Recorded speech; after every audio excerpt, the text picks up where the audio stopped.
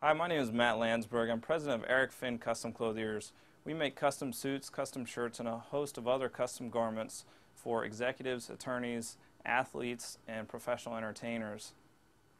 We've been featured in a number of area publications, including the Washington Post and probably a dozen other publications, and serve primarily Washington, D.C., New York, and Miami.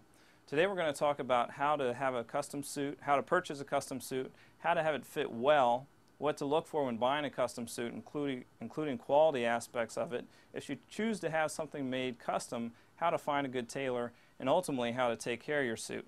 Next we're going to talk about and we're going to show what an ill-fitting suit looks like. Here we've got Bryce wearing a shirt bought off the rack that's a little too big in the waist. That's the first glaring issue I see. So here he's got all kinds of extra room, and if you were to tuck it in, there'd be all kinds of blousing and it would look fairly poor.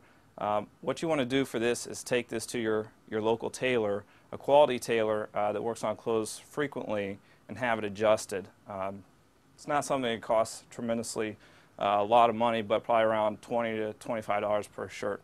The other thing I see here is the sleeve is pretty long on Bryce. Got a lot of extra bunching here, and so you can have this shortened as well by a qualified tailor.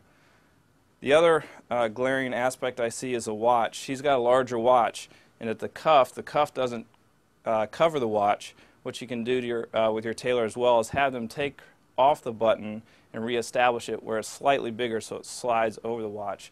And the shoulders, it fits pretty well, and then the neck, it fits pretty well also. You ideally want to get about one finger in there. If it's too tight, obviously you're going to strangle yourself. If it's too full, it looks sloppy. Next thing we'll do is talk about the suit and how it should fit. The jacket.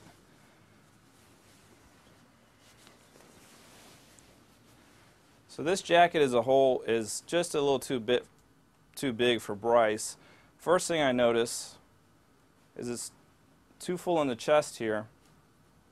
So you've got a little bit of buckling, especially if he's not standing completely straight. You've got all kinds of extra fabric here. It's not too bad in the shoulders, but just a hair big. You might be able to see that I'm pinching a little bit extra shoulder padding. Ideally, that shouldn't be the case. The biggest and most glaring issue about this jacket is he's got way too much room in the waist. A lot of times when somebody buys a suit off the rack, it's going to be too big in the waist. If you don't get a quality tailor to adjust it, then it's going to be too full. But again, this is something that can be pulled in on the side of the jacket. The sleeves of this jacket are too short. You can even see the button, and again the shirt sleeve is too long, but the jacket is too short. Ideally, what you want to show is about a 1/4 inch of shirt sleeve underneath the jacket sleeve. In this case, again, because the shirt is not coming over top of the watch, you can't see any sleeve at all. Again, these are all things that should be considered when buying a suit, and once you have the suit, having them altered properly. The other thing about this jacket is it's too long. Tailoring is very much about balance and proportion. The jacket should cut the wearer in half.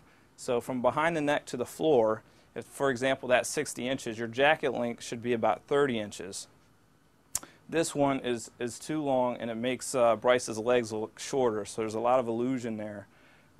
So this is one of those things where you can have the jacket shortened, or ideally if you're buying off the rack, you know what to look for with the right jacket length. Next thing that's very glaring about this, and we see it frequently, is the trousers he's wearing is too long. You can see here it's buckling both in the front, so it's not even a proper break as it should be, but it's altogether buckling. If he turns 90 degrees here, you can see how it is in the back. It's buckling and it's dragging along the back. That's another very simple thing for a tailor to fix, but it's one of those things that really needs to be paid attention to, and it shows you're paying attention, you're polished to your overall appearance. And here we can see that the trousers are too short. Some people might refer to this as high water or wearing high waters. This is one of those cases where the trousers clearly need to be lengthened, and in this case a good 2 or 3 inches. And here you can see from the back how high it is. Now ideally it's going to go basically right above the heel, and once that's corrected, you shouldn't have a problem. Now, if you're buying something off the rack and it's significantly short like this, you might want to check the inside of the trouser to make sure that there's enough fabric where it can be let out. One last thing I'm going to show, turn Bryce 90 degrees here, is frequently, in this suit particular isn't too bad, but a lot of guys, you see a collar roll right here. That's another fairly easy thing to fix. Again, however, I take it to a qualified tailor, and what they're going to do is lower the collar and take out this extra fabric so everything lays smooth around the back. Next, we're going to show how a suit should fit properly.